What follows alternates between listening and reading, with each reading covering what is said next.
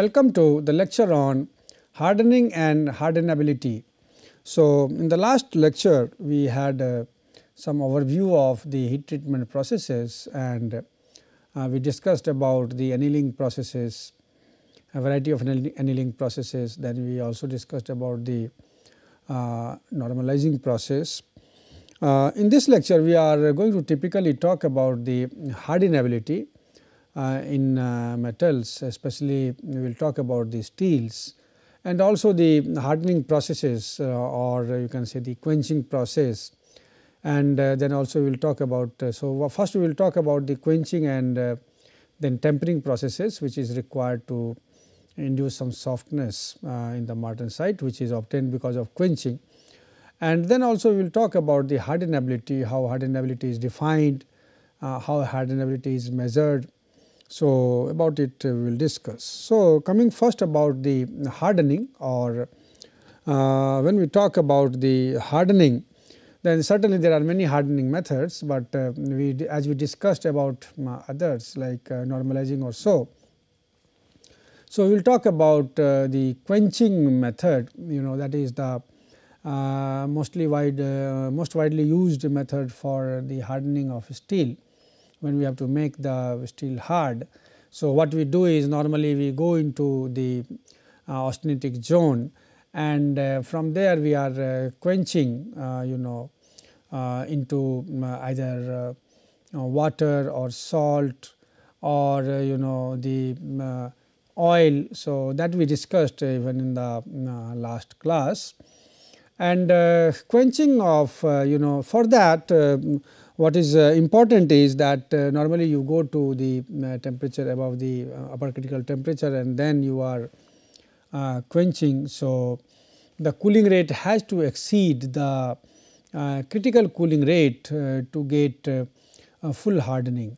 So, what happens that we are always thinking of having the martensite in the full structure. All along the cross section we want the hardening to occur.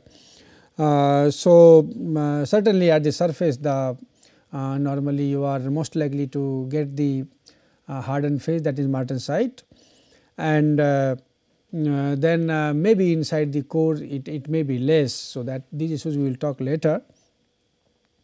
Now, when we do this hardening, then as we know that there is formation of martensite, and because of the formation of martensite is an extremely hard phase, and because you have the transformation of austenite to martensite, which is by the shear mechanism. So, lot of stresses are developed. Also you have the cooling differential cooling at the surface as well as at the center. So, that develops a lot of temperature gradient and stresses. So, that is one thing, but the formation of martensite basically because of the extremely high level of stresses. So, we need basically to temper to reduce this hardness, extreme hardness, and induce certain toughness. So, basically we use this process known as tempering, which is necessary to remove the residual stresses and reduce the hardness of martensite. So, in the tempering process what we do is we further heat to a certain temperature range. So, if you talk about the tempering process, so you have to choose a temperature to which you have to further heat the specimen, and then you have to hold for some time so as to ensure that the residual stresses are becoming lesser and lesser, and correspondingly basically the softness is induced or toughness is increased. Now, depending upon the degree of toughness you want, or degree of ductility you want, or depending upon the degree of softness you want to induce, you have to take the temperature. The thing is that if you take a higher temperature zone, in that case your toughness will be more, and if you go to a lower temperature zone, in that case you will have hardened material. So, like you may have different kind of materials based on its use, like we may have the use of material in terms of spring, or you may have the shock resistance tool where we require the high amount of toughness. So, accordingly you have to choose the temperature so that the hardness as well as toughness can be maintained. Now, apart from the tempering, while we do the tempering, basically there is one more phenomena which comes into the picture, that is your temper brittleness. So, basically there is one temperature range where this once if it is hold in that period, in that case the brittleness is observed. So, that is known as temper brittleness.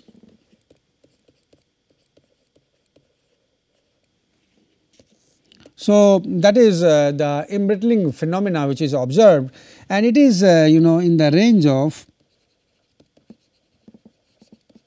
350 to 500 degrees C. So, it occurs while also cooling during this critical temperature range, and once you do after tempering at a high temperature. So, while you cooling also, if you come to this temperature range, then also you can get it. And the reason for this temper brittleness is there are certain reasons, like there are certain elements like chromium, manganese or nickel.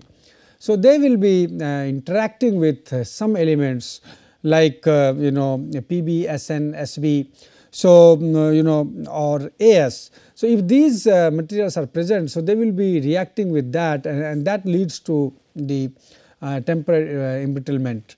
So, basically your these elements, if they are not there like Pb, Sn or As or so, or like P, that is phosphorus, tin, lead and arsenic, As. So, in those cases if they are absent, then temper brittleness is not observed. So, basically in this case you get the embrittled steel. So, basically you get the intergranular type of fracture is observed along the grain boundaries. So, that is what the phenomena of temper brittleness which is observed. Now, many a times we also what we do is we take the protective atmosphere inside the furnace where we are doing the heat treatment, and in those cases we may have the inert gas atmosphere, or we may have some other gases atmosphere. So, normally whenever we have the heating or cooling in the normal atmosphere, then there will be chances of the oxide formation, because oxygen will react. And so, there are two things which are very much common, that is, one is oxidation, another is decarbonization. So, the oxygen may react and there may be formation of oxides, or the carbon depletion may be there from the surface, because carbon may react with oxygen and then that will lead to the product, and so carbon will be depleted from the surface. So, for that normally we also go for the inert atmosphere. So, we can have inert gases as the medium, but that normally is quite costly. So, unless otherwise required, if you are going for some titanium type of material which is very, very oxidizable, you go for the use of these type of gases which are used for avoiding any kind of oxidation. Nitrogen is also used to provide the inert atmosphere. So this is about the use of the inert atmosphere. We already discussed about the kind of bath we provide. We may provide water, we may provide the brine solution. We may be so it may be agitated or non-agitated. We may have oils also. So that this is about the bath. So now we will discuss about the concept of hardenability. So what is hardenability? Now we know that our intention is to have the hardened structure. So as we know, hardness achieving is normally by the formation of the martensite. So if you are able to get the martensitic structure with relative ease, with more ease, then we say that the material has quite a good amount of hardenability. And if we are not getting, in that case we say that it has poor hardenability. So hardenability is of steel. If we talk about the steel, so it is defined as its ability to harden by forming martensite, certainly, because martensite is the hard face. So throughout its cross section without necessity of severe quenching. So with even the mild cooling also medium, with not very drastic quenching methods, also you can have the formation of martensite. So the material is said to be having very good hardenability. So in many cases you have to go for drastic quenching, and in many cases even if you go for you don't go for drastic quenching, if you are quenching relatively in an open way, if you use the normal fluid only at normal temperature. So in that case without much of agitation, so in that case also you will get martensite. So the thing is that in that case you say that it is more hardenable. Now the thing is that for finding the hardenability, that how you can quantify what is hardenability. So for that there is a concept of the critical diameter. So diameter, that diameter is basically, critical diameter is the diameter more than the critical diameter will not harden throughout, whereas the smaller diameter will. So the Grossman's experiment is dealing about it. So what he did that he took the diameter of steel rods. So he has taken the number of steel rods of different diameters, and then he did the experiment. And after the experiment, he has used the quenching process, and what he has seen that with the different diameters, what he tried to see that how the fraction of the martensite is there in that rod. So based on that, basically he has defined this critical diameter. So he in that experiment, basically the 4 steel rods were taken of different diameter. One is smaller than, one is more than that. So in the increasing diameter size, 4 rods were taken, and the length of rod, it was ensured that so you have 4 rods of different dia, and then it was also seen that the length of rod should it must exceed 5 times the diameter. So length should be more than 5d. So that to avoid the end effect. So basically if otherwise there may be end effect also. So to avoid the end effect, it was ensured that the length should be taken, so that you have the length is more than 5 times the diameter. So you have 4 diameter, one is smaller one, another one is bigger than this, then third one is even bigger than this, and fourth one is even large. So, that way just you can say that this is first, this is second, this is third, and this is fourth rod. So, you are taking 4 steel rods of different diameter.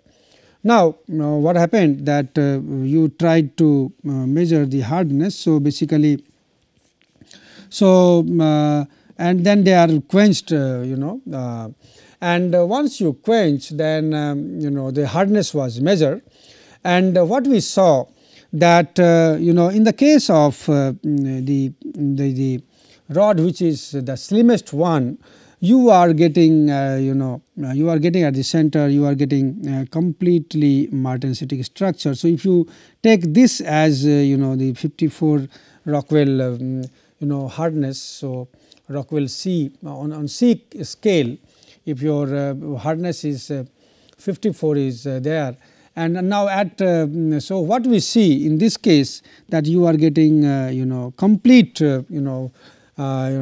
right through you get the martensitic structure.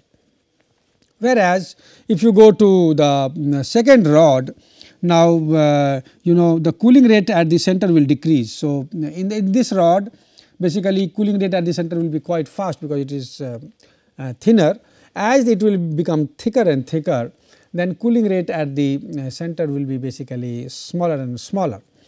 So, what will happen that hardness which is achieved at the center, it will go on decreasing. So, towards the center from both the sides, what you see that you are getting some hardness, but then it is decreasing, and at the center it is even less.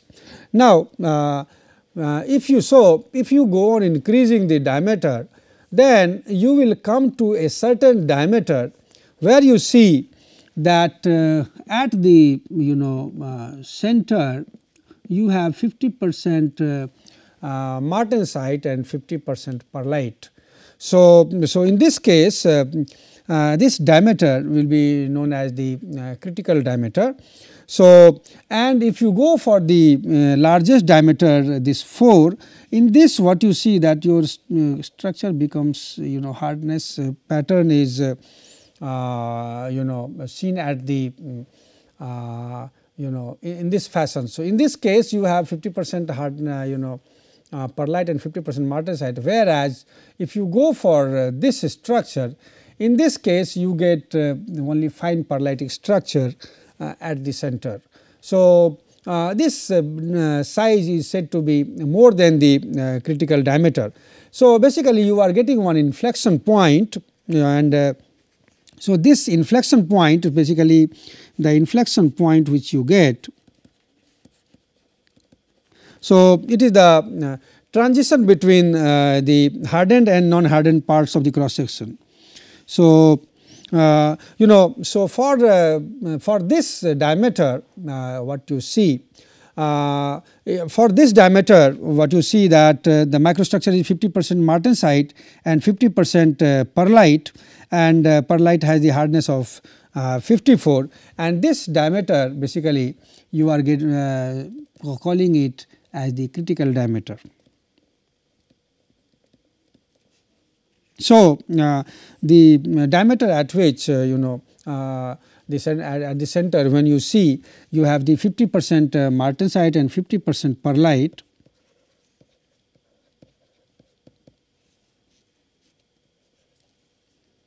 So, this diameter is known as the critical diameter, and if you are taking the diameter more than this, in that case you must know that it will you cannot it cannot harden throughout. So, if your diameter is more than this critical diameter, then it will not harden throughout. That is the the concept of measuring the hardenability of steel, which is given by the Grossman. Now, you have you use the quenching media, and quenching media, as we have discussed, that we can have different type of quenching media. So, your severity of quenching media also is different, And so the critical diameter which we are defining in this experiment which we have got, suppose in this case here. Now it depends upon the composition as well as the austenitizing temperature of the steel, and also there will be effect of the quenching medium. So so Grossman again defined these quenching medium, and and also the ideal critical diameter, so corresponding to that quench in the medium. So for the quenching medium, the another parameter which is defined is the severity of the quench medium. Now severity of quench medium will be basically the ratio of the heat transfer coefficient between steel and medium. So this will be heat transfer coefficient between steel and medium, and that divided by so the thermal conductivity of steel.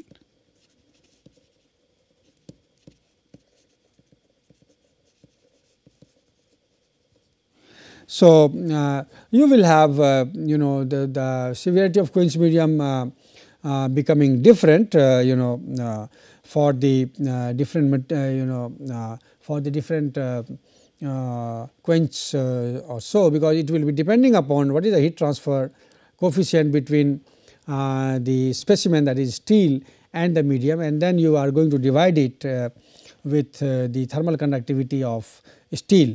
So the ideal medium basically will be the one which will be converting the surface of the steel instantly, and also the bath temperature will be maintained at that temperature. So that is basically the definition of the ideal quenching medium. Although this is theoretical concept, that will be hypothetical, because that cannot occur, because once your cooling starts, then certainly once you go towards the inner zone, then certainly your cooling rate will be changed. So for such medium, basically parameter H will be infinite, and the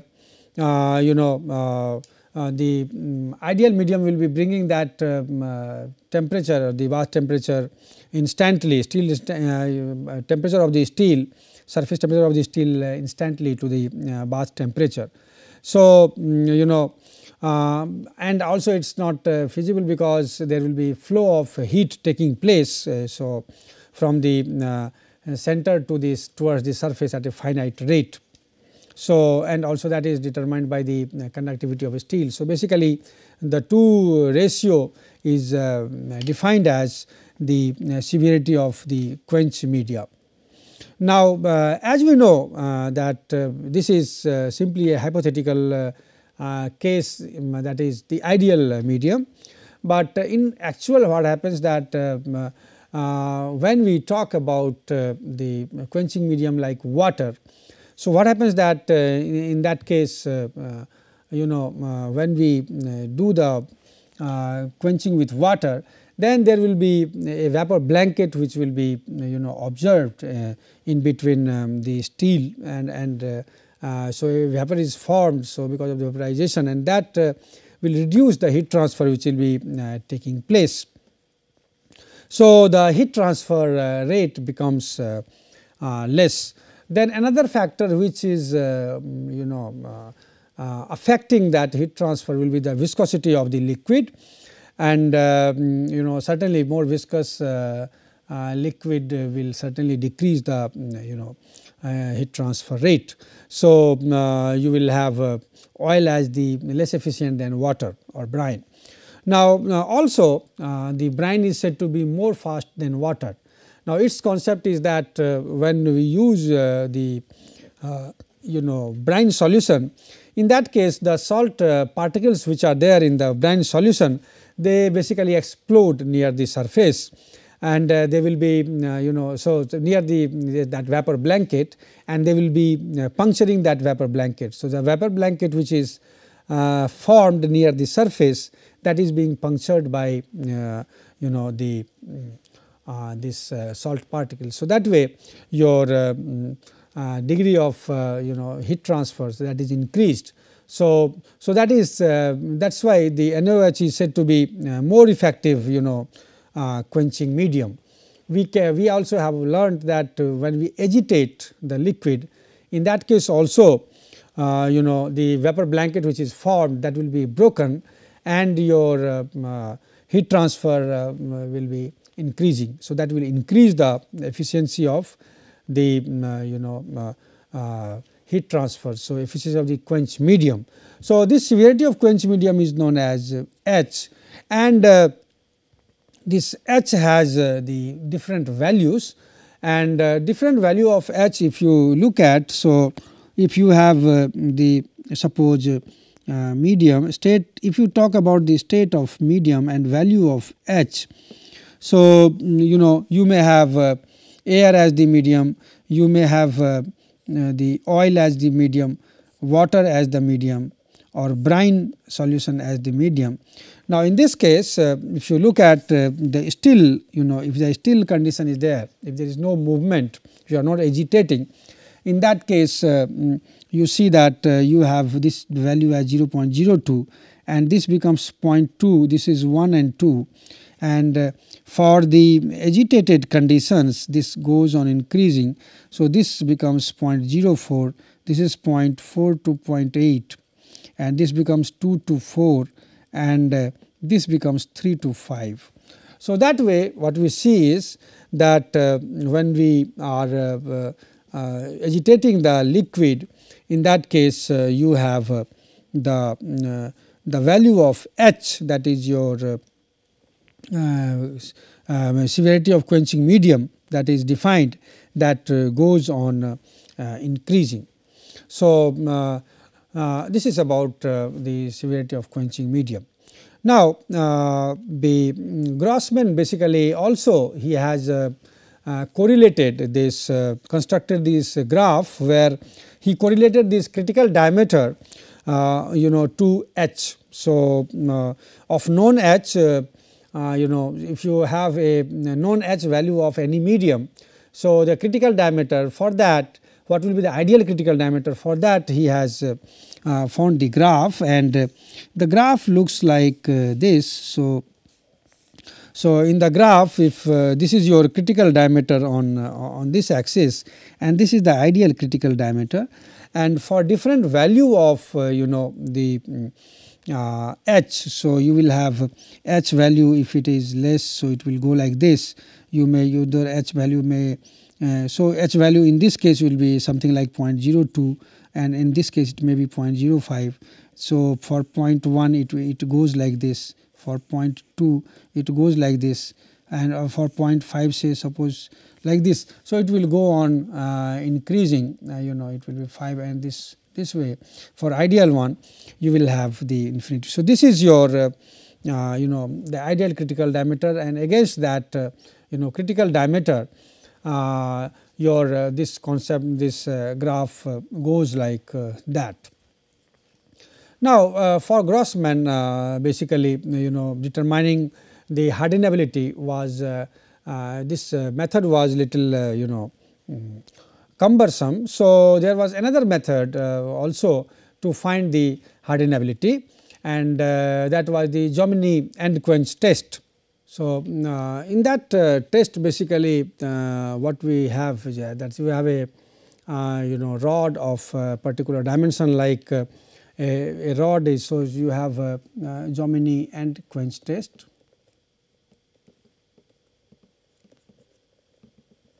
So, this test is also to find it also tells that how the variation is there in the hardness. If you take a rod, so you are taking a steel rod of diameter 25.4 mm, so that is like 1 inch, and then you have 102 mm long, so something like 4 inch long. So, in that you have a standard setup, and in that what you do is you are with a standard apparatus, things standardized. So, you are quenching from one end. So, you have this is the rod. So basically you are quenching through a nozzle. So from here the water will go. So you have certain diameter of that nozzle also. Water pipe will be about 12.7 mm diameter. Jet height is free jet height is 64.7. So that is one standard value. So through that basically it is giving the quench, and then what happens that the hardness is measured. So what was seen that and the hardness measured also, and it was seen that how the macrostructure basically is changing. So certainly similar to the test which is conducted by the Grossman's experiment, here also you try to have the graph, and what you see that you have the hardness, that is RC, and then with distance the the hardness change was measured. So if your rod is suppose going like this, so what was seen that as you go across this distance, so what will happen, the hardness will, so from here it will have 65 RC, and if suppose this is 45 RC. So what you see is that you have at certain distance, so say you have 50% of martensite and 50% perlitic structure, and this variation which is observed will be like that. So what was seen that this way this hardness was seen to decrease as we move distance in this dimension, and this distance at which your macrostructure was 50% martensite, that distance was known as the Jomini distance.